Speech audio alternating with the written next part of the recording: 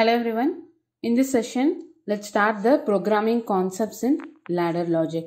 So in the previous sessions, we have seen that what is NO, NC and output coil. With these three components, we are going to start our programming concepts. Let's see the first example. So write a ladder logic program to turn on a lamp when switch is on. So there is one input which is called a switch SW1. When you are turning on that, it will turn on the lamp which is called as L1. And I have a small animation over there like how it is in a practical way. Let's see this. This is the switch. When we are turning on, that time lamp need to on. When we are off, it will be off. But in a question, they are asking us to just turn on, right? So you just watch this. It's like a switch. It should be a toggle switch, right? Like how we are having in our home.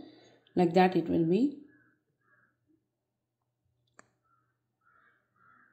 Just watch it again. Yeah. So this is toggling. Up to this only our program is there, right? So how to do this in a ladder logic? First you need to guess what kind of switch you're supposed to use, right? For this particular switch, for this particular example, what kind of program we are going to use, that is very important. I mean, what kind of switch we are going to use. When we are turning on, that time only lamp will be on. So obviously the control is in our hand. The control is in our hand means that should be a normally open contact, right? So normally open contact directly connected with your lamp.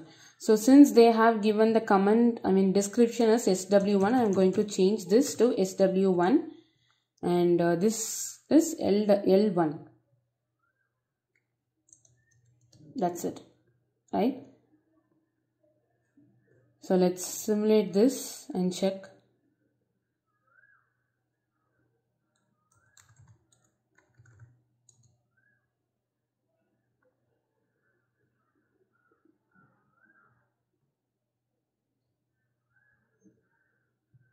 Right? So just turn on. How to turn on? Right click, toggle bit. So whenever your SW1 is on, your lamp is on. Got it?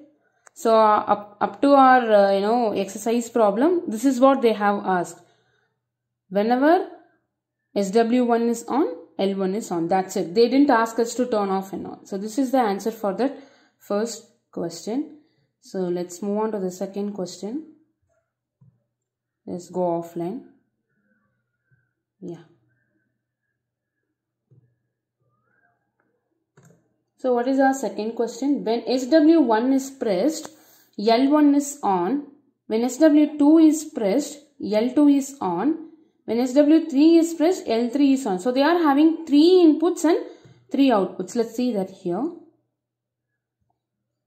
See, whenever W1 is pressed, L1 on.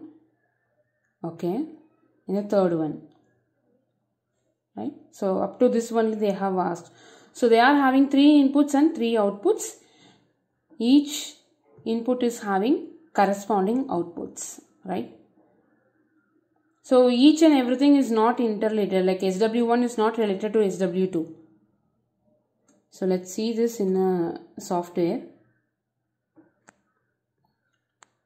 Since they are not having any relationship between each inputs, all the 3 inputs should be in different rung.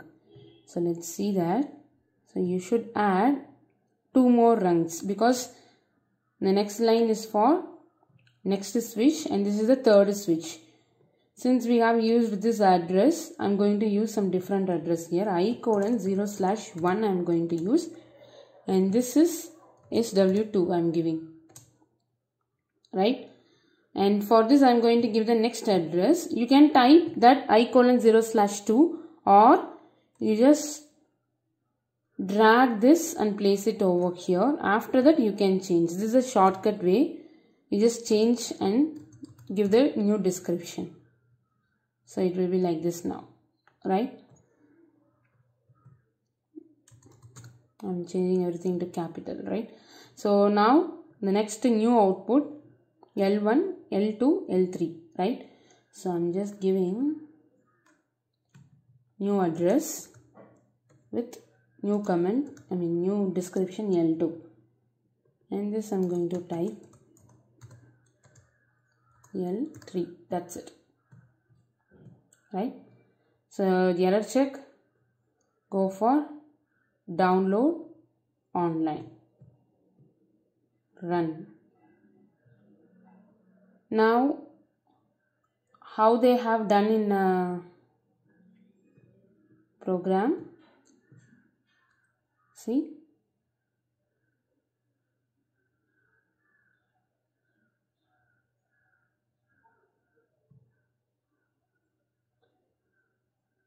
yeah, see, when they are turning on the first switch, L1 is on, correct? Yeah, so same thing we are going to do now. I'm going to turn on this first. See, here L1 is on. You are turning on the second switch, L2 is on. Turning on the third switch, L3 is on. That's it. So one by one you are turning on. Here we have connected everything in the different rung, because each and every input is not interlinked. There is no connection between the inputs and there is no connection between the outputs. All are different, right? So that's what I have connected everything in the different rung. So this is the solution for the second problem, right? So I'll meet you in the next session with third and fourth problem. Until then, bye.